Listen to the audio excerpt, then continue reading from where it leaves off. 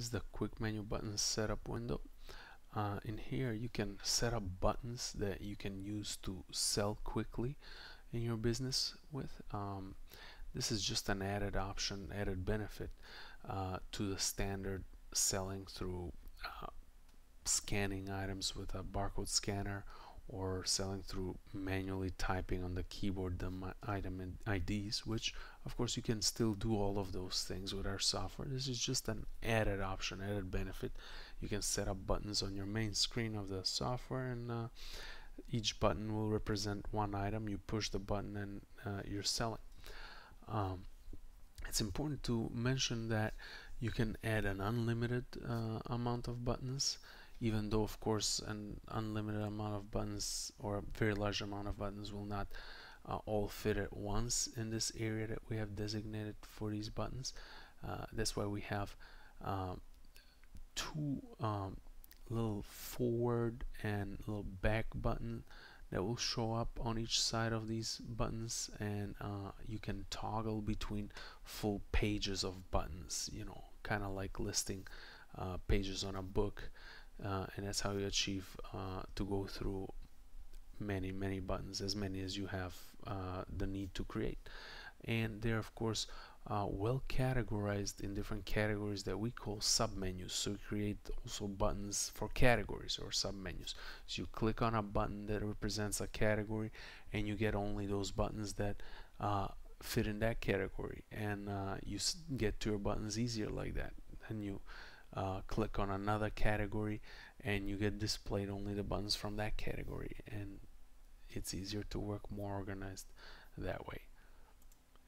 So now we'll show you an example of how you can create some quick menu buttons, which could also have pictures if you choose to use pictures in them, but please understand this is totally optional. You can just create buttons without pictures. And first, of course, we'll create a submenu button or a category button, so these quick menu buttons have somewhere to belong to, a category to belong to. And please keep in mind that as we're selecting these pictures for these buttons, in our case, you'll see us go through different folders and files that represent these pictures. Please keep in mind that you know, we're just using these pictures in here for demonstration purposes, and we are not distributing any pictures. We don't have the rights to distribute any pictures to you or other users. You're ultimately responsible for providing your own pictures, either finding your own pictures or creating your own pictures of your own unique items in your own business. So you will definitely not see the same folders and files for browsing pictures that we show you in here at your computer at your business. Now it's important to understand that in order to create a quick menu button that will be functional, you also have to have a corresponding item ID for that button in inventory. To be more precise, the name of the button has to be exactly according to the item ID in your inventory. So you know, if your case is like ours is right now, we're just starting off and our inventory is empty, we haven't created any items in inventory, you can still create the buttons as we will create them right now, and you can then just later remember to add those items in inventory so these buttons can become functional, so they actually have something to point to and correspond to in inventory. Otherwise they will not be functional. We'll now create some buttons as an example for some drinks, for some soft drinks, and we'll be using some pictures for them. Again, keep in mind that the pictures are totally optional. You can just create buttons without pictures in your business.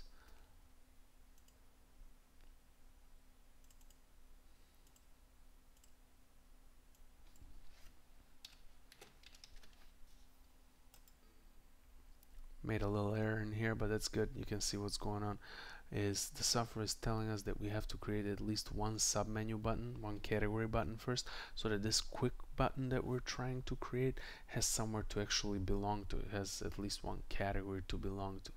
So go ahead and add a submenu button real quick.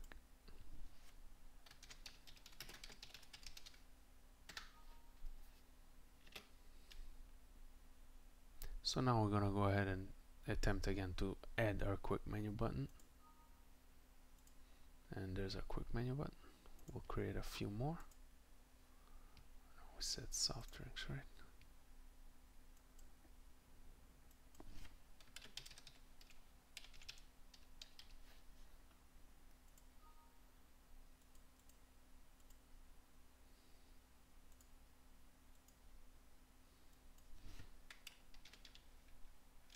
Cherry Coke.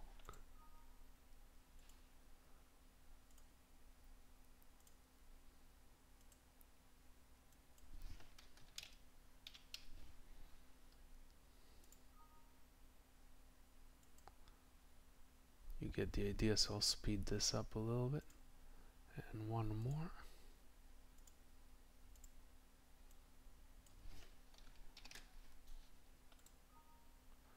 Alright, so we've created some buttons to start with in here for an example, and one sub-menu or category.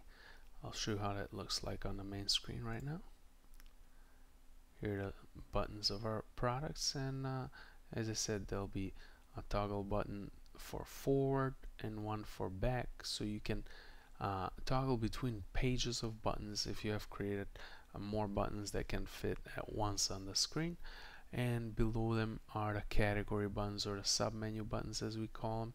Right now we just have soft drinks, which these belong to, but we could create multiple, of course, unlimited amount of these category buttons or categories.